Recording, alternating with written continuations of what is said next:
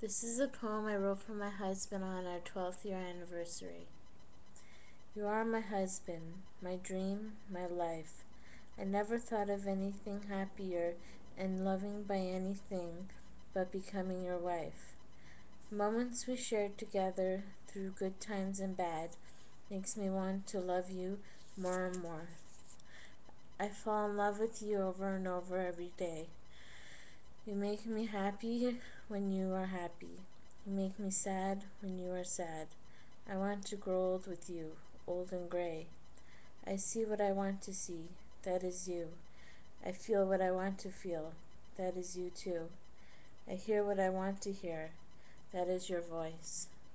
I say what I want to say, and I said it, loving you, which was my choice. I love you, Kenny.